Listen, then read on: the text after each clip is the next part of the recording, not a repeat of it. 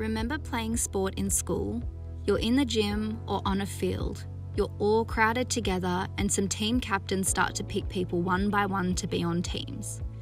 If you're not great at sports, you watch as each person gets picked before you, and then finally you're the last one standing there. Or if sports is your thing, and if your best friend is doing the choosing, you are never the last to be picked. People look at the outward appearance, but God looks at the heart. He looks deeper. He chooses us and calls us.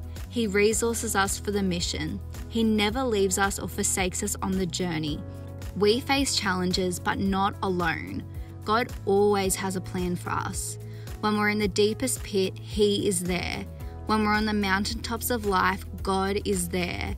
He has blessings for us in every season. God brings promotion. Joseph had favor when he was in prison. God's favor took him from prison to the palace.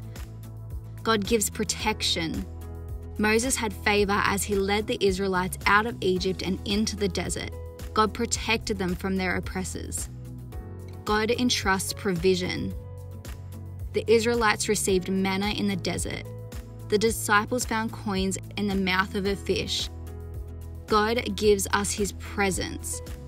God's people throughout time have been marked by His presence, shown to be favored by signs, wonders, and miracles.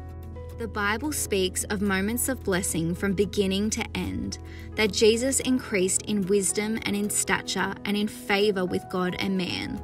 For you bless the righteous, O Lord, you cover him with favor as with a shield.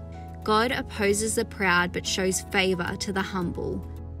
For the Lord God is a sun and shield. The Lord bestows favor and honor.